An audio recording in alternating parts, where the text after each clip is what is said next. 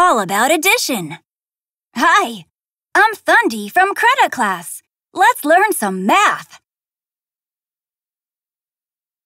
4 bears here and 3 bears here. Add them together. Now we have 7 bears. The addition equation is 4 plus 3 equals 7. When adding 2 parts together, use the plus sign. Look at this equation.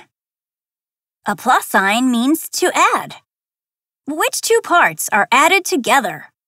This part has 5 cupcakes. The other part has 3 cupcakes. Add them together, 8 cupcakes in total. So 5 plus 3 equals 8. An addition equation is made up of the parts and the whole. The whole comes after the equal sign. The parts are beside the plus sign.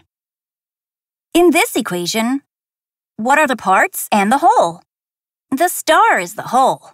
The sun and the moon are the parts.